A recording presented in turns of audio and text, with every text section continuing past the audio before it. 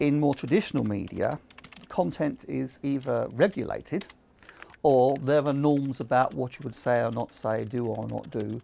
The thing about the user-generated content of this nature, things like anorexia sites, suicide sites, etc., race hate sites, is it's not regulated in the same way. Sometimes it's not actually directed particularly at children, but nevertheless children can find those sites and they're not illegal or banned. There are lots of public anxieties about the kinds of risks that might be associated with using the internet, and we wanted to get a measure of which of those were more or less common and which children are encountering which of the risks. So we interviewed 23,000 children over the spring and summer in 23 countries, investigating first of all the way in which they use the internet and the opportunities it offers them, and then homing in on questions of risk and possibly questions of harm. Some of these are contact risks, as in meeting people online and perhaps then going off to meet them offline. Then there's other things like bullying by other children or by other people online, getting sent sexual messages, a really wide variety of activities that might cause harm to the child. Despite the many anxieties about the internet, most children are not reporting risks, or certainly not reporting being upset by what they find. Most of them are presumably therefore happily exploring and doing their schoolwork and communicating with their friends in a really positive way. You know, these children do a lot. We gave, for instance, a list of 17 things and said, do you do any of these? The schools will be very pleased to know that the top thing is using the internet for schoolwork. But there are some surprising ones, like one that comes quite high up the scale is reading the news online. Now, I can imagine adults doing this, but it was a surprise when you say half of children claim they're reading the news online as well.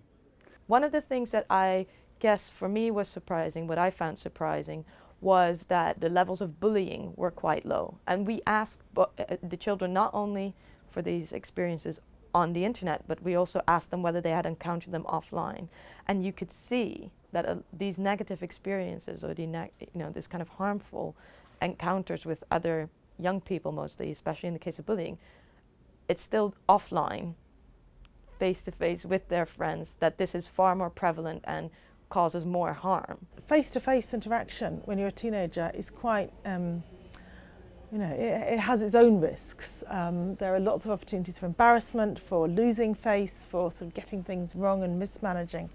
And what they like about online communication is that there's a bit of a delay and a bit of time to think, and you can kind of repair and make good an interaction that seemed to have gone wrong. And so I think it is striking that half of those in the survey said they feel more able to be themselves online than offline. And I think it really is providing something that they couldn't get otherwise. What we want these findings to do is now to enter a debate about what is the best way of ensuring that children are appropriately prepared, and that some of the most extreme kinds of content are managed so that children don't easily encounter them. And the real question is, how much is that down to giving children more skills, which should come from parents or from teachers, and how much is it a matter of how we manage the online environment and what internet service providers do and what social networking sites should do just to manage the kind of interactions that they facilitate. There are things in all aspects of life, like being careful crossing the road, that you have to, parents have to pay attention, that their children know about these things and inform them. But I hesitate to do things to make them worry, because potentially it creates more tensions, more anxieties. You get a sort of a panic about, the internet is now as bad as the rest of the outside world. I am sure in the long run we will look back and say, of course, the benefits of the internet are greater, as we have done for the book. Though we can worry about some of the things that children read, and we always have, and some of the things on the internet are more extreme than anything they could ever read in a book.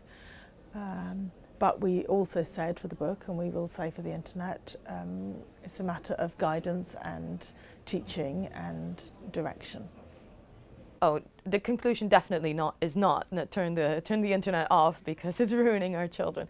It's very clear from the study that that children are, you know, they have a right number of variety of skills in relation to the technology. They do know what to do. They do still need support, but if you take into account all the benefits and the opportunities that the internet offers in terms of learning, in terms of socializing, in terms of kind of entertainment and creativity, it's clear that those benefits outweigh the risks for the children, and that it's a matter of making sure that they can navigate their way around this virtual world, as well as we teach them how to navigate their way around the, let's say, real world or the offline world.